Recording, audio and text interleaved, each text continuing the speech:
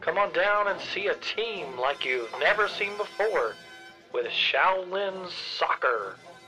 There's Mighty Steel Leg, a leg so strong he can kick a ball to the next planet even.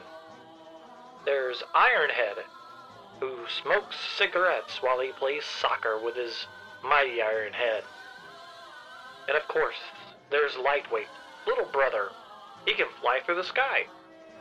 And don't forget, Mr. Lightning Hands himself, fourth brother as the goalie. Looks just like Bruce Lee too. So come on down, see soccer like it's never been played before with Shaolin Soccer, today on the SuperCaZt.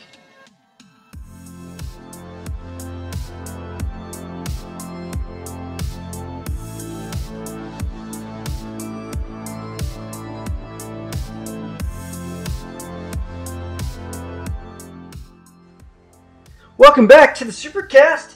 I am the SuperFosh, the man who put the super in SuperCaZt, and as always, I am joined by my buddy and co-host Steve Z, the man who put the Z in SuperCaZt. And how you doing tonight, buddy? Feeling kind of crazy, feeling kind of silly because we're talking about I would say it's probably one of the silliest movies ever made. It was very silly. Yeah, some would say too silly, maybe a little too juvenile, or just I don't know about not that. really based in reality whatsoever. But that makes it my kind of movie. That's true, and there's definitely a place for him. That's, of course, we're talking about Shaolin Soccer, and we're going to get into that, but first of all, just want to say hey to everybody, and we, of course, as we were recording this, we had our first ever live episode last night, dude. How you feeling about that? Pretty awesome. It was a lot of fun. It was a lot of fun. We're definitely going to do those more often. Probably by the time this video comes out, we've already done another one. Hopefully check that out. Probably so. So check it out. Very, very excited about that. Very, very happy how that turned out, and look forward to doing that. But today we're going to talk about a movie that, of course, Steve shared with me, and I'm very happy to share with you guys, our fans here. And so let's get into it, man. It's called Shaolin Soccer, and it's made by Stephen Chow. Want to introduce Stephen Chow to those who may not be as familiar? Yeah, so Stephen Chow, he's an actor. He got big in the 1990s in Hong Kong cinema, and he just started off as, he's kind of like straddles the line between not really action, because he can do some kung fu and stuff because Bruce Lee's like his hero, but he's kind of like that, but also serious zany comedy is his forte.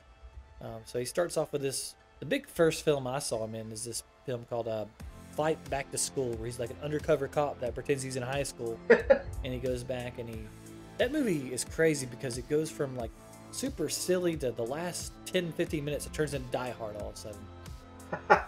So his films are known for their tones that are all over the place.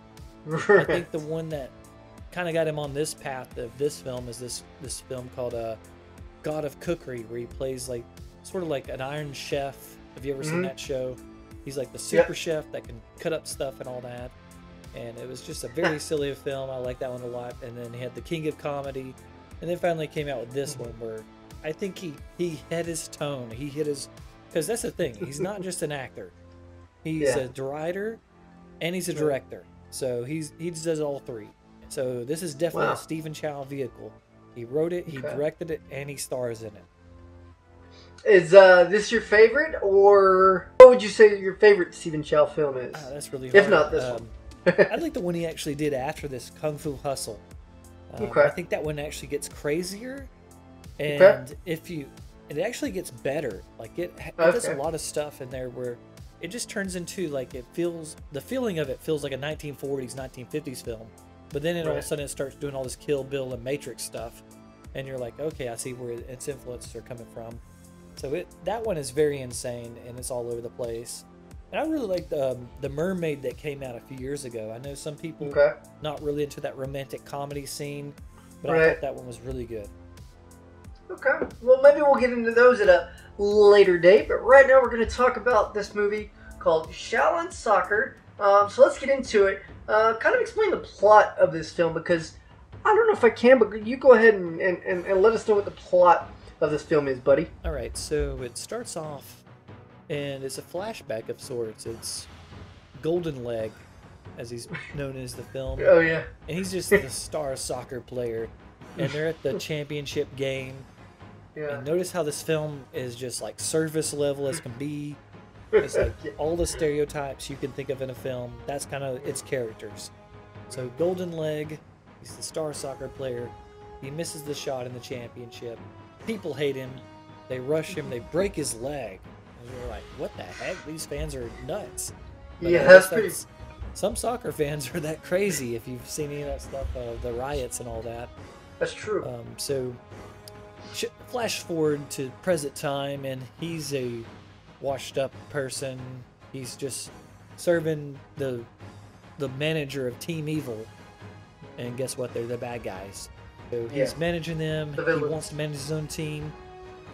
Fortunately, nobody's going to give him a shot, so he goes out and he meets our hero of the film, Mr. Mighty Iron Leg, who played by Stephen Chow. And Iron Leg, he's just like the ultimate optimist. I don't know if you felt sorry for him during this part, but this guy's so poor, everybody just takes a crap on him. He has, I mean, his job is just lugging around trash and recycles and trying to get people to sign up for kung fu lessons, because he's just like, Shaolin Kung Fu is the best kung fu. It will help you.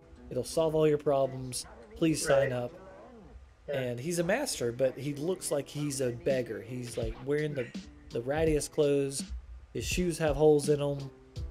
And he's not fazed by the world. He's sad on the inside, but at the same time, he's not going to let his optimism, or he's not going to let his optimism wane. And he sees the beauty in the smallest things, like when he meets Moy, who is this girl that serves steam buns. He's just enraptured by her beauty. But she's not a looker at this point in the film. She's I guess you could say her lack of confidence is what's making her look ugly. She just does not have the confidence, but she is a master at making these buns. She Shaolin master, if you will, because he sees her techniques and how she's mastered this, and he just breaks out in this song just because he's so amazed at how awesome she is. And that's just kind of the tone this film sets. They're just going to randomly start dancing and singing, even though it's not a musical. Yeah. And then we get to meet the rest of the Shaolin brothers, and they too were not doing so well. They're very depressed since their teacher died. They have no direction in life.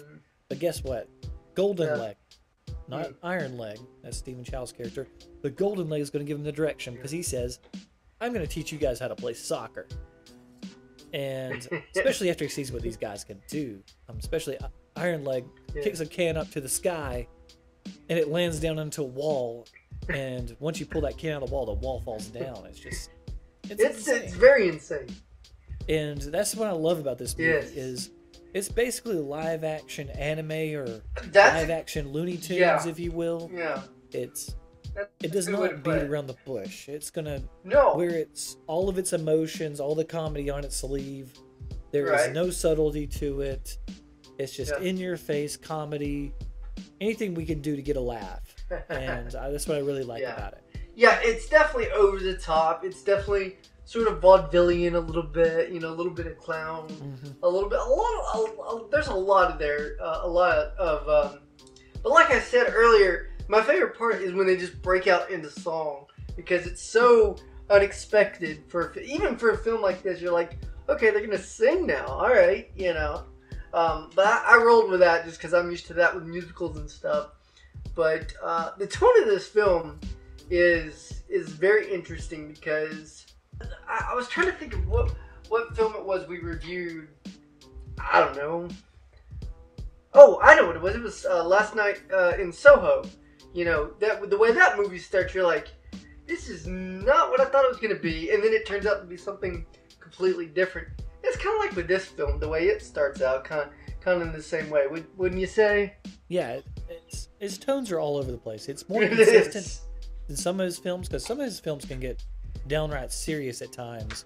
Yeah. This one, when it gets serious, it's more like over the top melodramatic. It's sort of soap opera-ish. It's kind of be funny. So I don't think when it's trying to be serious, it's really making an earnest effort at it. Right. And when you have a movie like this where the tone is, or like Last Night, so what do you think makes a movie like that work? Because you would think, just in theory, that jumping tones would kind of be confusing, right? Yeah, it doesn't always work because some people, True. some people as an audience, they can't just take it. They're just like, this is Right. too challenging. This is too weird. Yeah. But I think a director can pull it off whenever they can establish it early on. Yeah. Say, you need to be on your toes when you watch this. True that. And true occasionally, it's generally the first 10 or 15 minutes. If they can get you at that point, then it's kind of like you as the audience are in the palm of their hands. Yeah. They can take you wherever. And I think that's what Stephen Chow does in this film is he sets it so fast paced. He's moving from character to character, scene to scene, that you're just along for the ride. And if you can like this character, if you can like Iron Leg and kind of feel sorry for him and want to see him succeed, then yeah, you're gonna want to watch that. And also, I think there's a rewatchable thing where, like, if you know it's coming, the second time you watch it, you can probably, take it better. Whereas, if you're caught off guard a little bit, and I think that was the thing with my first viewing is I was caught off guard a little bit, but talking about it and just kind of reliving it in my mind, and probably, like I said, rewatching it, I get it now. I totally get it, and I think that's one thing about this film is that you got to understand what you're watching here, and it's an interesting film for sure. It's definitely funny, and like I said, with it breaking out into song, which is something when you're not expecting it, it can be a little jarring. But me as a musical person, I'm like, yeah, let's do that. That's fun. So there's a lot going on, pretty much in this film. Yeah, it's got some musical moments, like it's got that one we already mentioned, but also randomly they start singing a song, Kung Fu or Shaolin Kung Fu is great. Oh, it is great, and they're singing a random song, and then they get beer bottles thrown at them.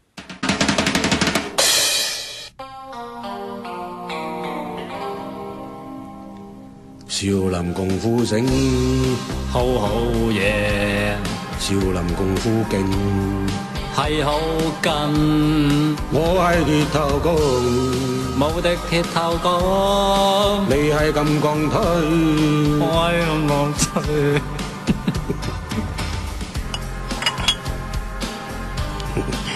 認真啲啊！少林功夫好嘢，真好嘢。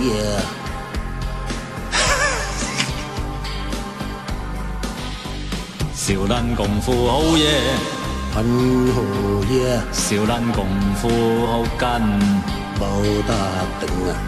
我係金剛腿，金剛腿。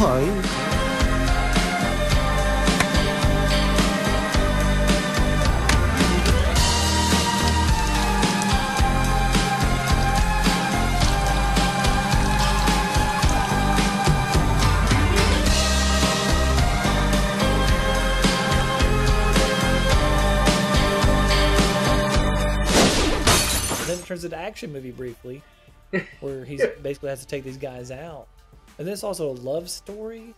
It's trying to do a lot, and it is at the same time you don't feel like you're overwhelmed. You don't feel like it's out of I don't balance think so. either. It just right. For me, the big thing is the lead. I think Stephen Chow as Mighty Iron Leg, he's just such a likable guy. He puts it all out, all his cards on the table. Right. He wants to succeed, and that's why I don't know. There's one part of the film I don't buy, but I guess I'll get into it later. Okay. But I just want to see him succeed. I want to see him come out on top. Yeah. And I also say it's a sports movie. That's another aspect of it. But it's not just any sports movie. It's a sports movie that kind of makes fun of sports movies, if you get that. Right. Kind of like basketball a few years ago that the South Park guys did, something like that, A little bit. I think it's just playing on those tropes. It's like, here's the team where they're always reluctant to get together at first, but eventually they get together and they suck at first, but then they're awesome, just overnight or just in 1 second, Yeah. and then it's all from there. That's kind of what it's all about. I mean, the thing is, you're talking about soccer or football, as they call it in some parts of the world. I mean, that's a pretty big sport to make fun of. I mean, they've got some diehard fans, as they even mention in this film and everything, and then they show in this film. So, pretty interesting sport to kind of parody a little bit. Yeah, they're parodying it, but at the same But time, it's all I in don't good think any fun. serious soccer fan would be offended by this No, movie. I don't think so. But I did see something really funny right before we got on air. Uh-huh. I was just flipping through my YouTube, and I came across this guy that actually, he came across clips from this film, Yeah. and he thought it was an actual Chinese soccer league. Ah, And he was flipping out. He's like, they're so good. Oh my gosh. that's awesome.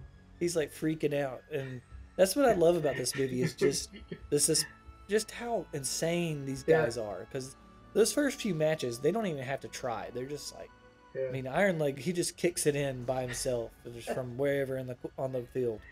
Or Mighty Head is going to just headbutt it into the goal from 50 feet back. That's awesome. I mean, we don't even see the goalie do anything until the second to last game. That's pretty cool. Let's talk about some of the characters here. Now, you mentioned the Golden Leg, and of course, he's sort of the coach, I would guess, right? Yeah, he is, and he's the guy that we see him at the beginning. He gets broken down. He's also the skeptic. He's the outsider. He does not understand this Shaolin lifestyle. But then once he sees it in action, he becomes sort of like the Bad News Bears coach, where he's trying to get the best players on his team. He's going out recruiting them. He's like, I'll show you how to play soccer. Yeah. I don't really think he shows them much other than that. No. He has one coaching scene, really, where he tells Mighty Leg that you're kicking it too hard, buddy. So here, kick an egg. Yeah. Until you can kick this egg, you're not very good. Meanwhile, he takes the rest of them, actually teach them how to pass and stuff. And it turns into like Pee-wee soccer there briefly, where they're just running it out of the cones and stuff. It's hard to believe that this team actually becomes like the champions at the end of the film. Right, because I mean, the rest of the team, as we get into them all, they're just kind of they're okay. They're just there, They're kind of like your typical sports movie where you get the superstar athlete, and then everybody's kind of like just there. They're okay. Yeah, all the Shaolin guys, they're pretty good, but that's only like 6 players on the team, and the other 5 or so that they just throw out there are just random thugs that were on the team that they beat first, and they're like, "We're gonna join you. You're a masters now," and they're just kind of like there. Yeah. You don't really pay attention to too much, but the Shaolin guys, they're pretty funny. Like I said, they're just kind of the cartoon characters. Like one guy. Right. He's the fat guy. Guess what his shtick is? He eats stuff. Yeah. And he can also fly. Yeah, I forgot to mention that. Oh yeah, he can fly. And then there's For that some one guy random that reason. does the weird kick or whatever, where he's spinning around like he's breakdancing. And I guess his thing is he thinks he's really pretty, but he's got a terrible hair. But it's really silly film. It's. What did you think of the soccer? Like, I know you used to play soccer back in the day, and you're still a pretty good fan, I guess. What did you think of the soccer in this film? It's just so funny. That this guy could just. I mean, they scored 50 goals in the first match. It's just hilarious. They just score a goal from the kickoff, and everybody's just like celebrating every time they do it. They're like, yeah! Oh my gosh! Like, can you imagine watching a real game like this and just be like, what is this? I love it when they show up for their first game and there's nobody in the stands. It's just the people cleaning the stands. And they're like, hey, thank you for supporting us. Yeah. And then eventually by the end of it, the place is packed. Yeah. Because I would go see this too. If I see people flying around. I mean, especially by the time Team Evil comes around, these guys are like super villains. Like, they can kick the ball so hard it'll just like make you fly 50 feet through the air. I'll tell you what it reminded me of. It kind of like reminded me of soccer crossed with like extreme professional wrestling or something like that, Yeah, that's kind of what it is. I mean, you know who the good guys are. You know who the bad guys are. It's straightforward. Sort of like the XFL. Remember the XFL when WWE Little bit. did the XFL years ago? And it was kind of like football, but it was like very theatrical. kind of thing. So that's what this kind of reminded me of a little bit. Yeah, it's very theatrical, and I love how the Team Evil, none of them even talk. They're just grunt and kick the ball really hard. So is this based on anything? Is this based on any sort of like comic or anything like that? Like, do they have stuff like this that he based this on? He was inspired by like a 1980s anime, and I don't know which one it was. Okay. But he was just like, yeah, I kind of want to do that in film, something like that. Yeah. And if you do watch any like random Japanese sports anime, it's a lot like this. I watched one this summer, and it was like a basketball, and like oh my gosh, this one character that he wears glasses and he never misses the three. He's just like, shoo, shoo, shoo. And then you have this one guy that's like, he's the perfect defender or something. So this stuff like that does exist. It's not just coming out of nowhere. I mean, that's what you got to think about. Is like you got like this had to come from somewhere. He had to get this from somebody because, like you said, it's basically live action anime. I mean, it's live action, but it's over the top. It's really, really silly, and it's interesting cast of characters, interesting team, interesting opponents. You know who the bad guys are. You know who the good guys are. Everything kind of spelled out for you, so you're not confused. Like, okay, who is who? What's going on? It's very much spelled out pretty quickly, actually, too. But it is funny. There's definitely some funny moments. Over the top. The tone, as we mentioned, is pretty much all over the place. Anything else that you can like if we're trying to get people to watch this for the first time? Anything else you could say about this film to kind of sell people that are still on the fence at this point? Which I don't know how you could be. It's just so many sight gaps. Yeah, that's the big thing from it. Like, they're lining up to play the first match. Yeah, and Ironhead's out there smoking a cigarette. And you got one guy just eating. I will give fair warning. There's one scene that's very cringy, and that's with the egg scene. Oh gosh, yeah. Yeah, that one. It's just very weird. It's just like, and that's what you occasionally run into some of these Hong Kong comedies. Just a very weird scene out of nowhere. It's just like things it's just odd. Yeah. But it's still really funny, and if you roll with it, it's good. That's a good point. You gotta kind of be used to this, and I guess that I'm not, because as much as you are anyway. But the more we talked about it, the more we've discussed everything. I mean, it's all over the place. This movie is just it's really funny at some parts. It's really funny at some parts. I do like the music. I like the music through the whole thing. I mean, that's another thing that I found really interesting, is the way the music is used in this film. Yeah. It gets accused of ripping off Lion King. Like, I don't know if... I didn't think about that until you mentioned that. That's funny. Yeah, they like listen to the Lion King soundtrack, then they're like, let's try to recreate that. But it's got a little bit of that. And the American version, the intro is very weird. It like has these planets in outer space, and then like Shaolin's head or something. It's just really weird. But I don't know. I think the comedy works really well. I'm a little biased. I will say there is one part of the film I don't think works too well. Okay, and what's that? And that's how our main character, it's a short little arc for about 15 to 20 minutes of the movie, he becomes a jerk. Yeah. And I don't really see where that comes from. They get a shoe deal. They all get new shoes. And just randomly I guess because the movie's so short, you can't really stretch it out long enough. It just seemed like it happens overnight. But he goes from being such a nice guy and so positive to all the time he's telling Moy, he's like, hey, you're weird. And telling her a bunch of stuff makes her go cry. Yeah, I was going to ask you about that, because I remember that part. I was like, I mean, I know things happen just randomly, but this seemed too random. Yeah. So, do you think this is just sort of like a last-minute ad, or what do you think happened here? I mean, I know there's a longer cut of this film. Maybe there's more to it, because there's like 20 minutes that gets cut out in the version that we watched. Right. I think that's part of it, but I also think it's just a little underwritten. It goes from he goes on a date with her. He's cleaning the floor and everything, showing you how humble he is, just so he can get this little time with her and make her feel beautiful, letting her pick out dresses and stuff. And then the very next scene, he's acting like a jerk to her. And it just doesn't make any sense. It's just like, what happened? And then she goes home and cries and makes the sad tasting buns now, so she gets fired. Just all happens within a matter of like 5 minutes. Right. And it's just like, he does redeem himself very fast. But yeah, he does. It's just kind of weird that this great character became a jerk overnight. Yeah. Yeah, I just thought that was just something they just did just to, I don't know. I think they did it mainly because it happens in sports movies, or it happens in movies in general. Right. Like I said, this film is it's very meta. It makes fun of a lot of stuff.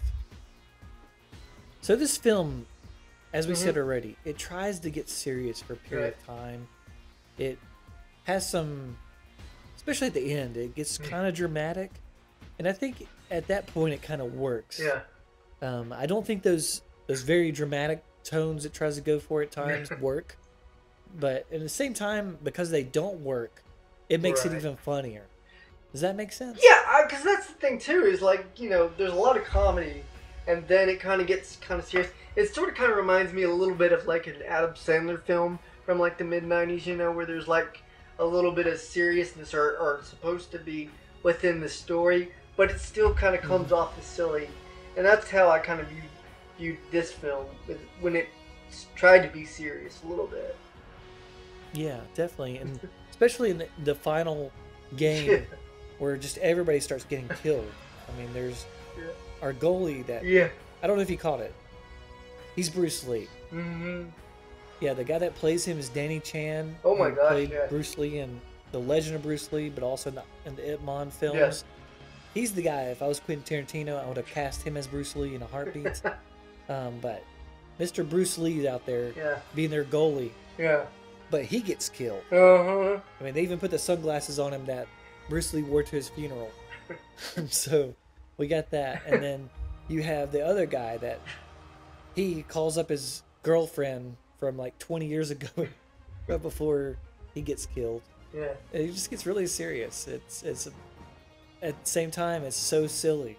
Well, and that's the thing, because you don't know, like, it's bad, and you're like, oh my gosh, all this death and destruction here after all this other silliness. I was a little confused there, for sure. So, yeah, especially since they destroyed everybody to that point. Yeah. I mean, the hardest game they played was against that all-girl team where the girls have the mustaches. That's the only team that actually got to their goalie. So wow. Team Evil really brings it, and that's what makes it the final sort of showdown with Wei being the goalie and how she stops it, and Iron Leg finally scores. It makes it that much more triumphant. Right. Even though, because of the tone of the film, we kind of knew they were going to win. Right. But very silly film. Check it out. It's definitely worth your time if you just want to turn your brain off. Just go for the ride. Beware. Be ready for some weird stuff, because it happens in the film. That shit comes with the territory, but definitely worth your time. Definitely fun. That's true. For those who are familiar with this film, is there any? I know you mentioned a couple films in the intro, but is there any other films like this you would recommend if they've seen this film or have any interest in any other Stephen Chow films? It depends on what you're into. Like, yeah, there's some that definitely are sillier than this. Even like, there's this one called like Love for Delivery, or Love on Delivery, and it's this one that in the early '90s. The same guy that plays Golden Leg, he's like his sidekick, his trainer. Okay. He actually partnered with that guy a bunch of films. But that one it's kind of like a love movie. He's trying to impress this girl. He says he's this awesome kung fu master, and he's not really, but he'll show up wearing this Garfield mask on and just get his butt kicked and act like he's just this awesome kung fu guy. And he'll just basically get his butt kicked until the people get worn out, and then he'll beat them. It's really silly. I just like all of his films. There are some that are a little too weird for me, like his version of Journey to the West. It's just all over the place. I don't even understand the point of that movie too much. other than just it has a few funny moments and some crazy action in it. But these are great. I would say even like your Jackie Chan films, if you want something a little less silly but still kind of funny. Jackie Chan in the 80s and 90s, he's at the top of his game. He kind of straddles this line between comedy and action. And some of his actually are musicals. Like, I don't know if you know this, Jackie Chan is a really good singer. I've heard that, yes. Yeah, he's really good. And so if you're interested in him, he and Stephen Chow, they seem like they should just do a crossover film sometime. I think you could probably correct me if I'm wrong. I think he's actually done a lot of dubbing for Disney films, singing and stuff. Yeah, he does the voice for a lot of Disney Chinese films. So that's pretty cool. So there you go. You get a little bit of everything here on the SuperCaZt. And coming up, if you are a fan of 007, we're going to take it back a little bit to the early 90s when Bond sort of had his first resurgence. He's had a little bit of one in the 2000s. But in the mid-90s, he had a little bit of resurgence with Pierce Brosnan. And it kicked off with the classic GoldenEye, which is probably now known better for the video game than the actual film. And while we love the video game, we're going to talk about the film GoldenEye on our next episode, man. Are you ready for this? I am. It's going to be fun. It's going to be interesting. Yes, sir. So stick around for that. Really enjoyed this film. Really enjoyed talking about it. And go check it out if you guys haven't. And there we go. This has been a good episode. We'll see you next time on the SuperCaZt.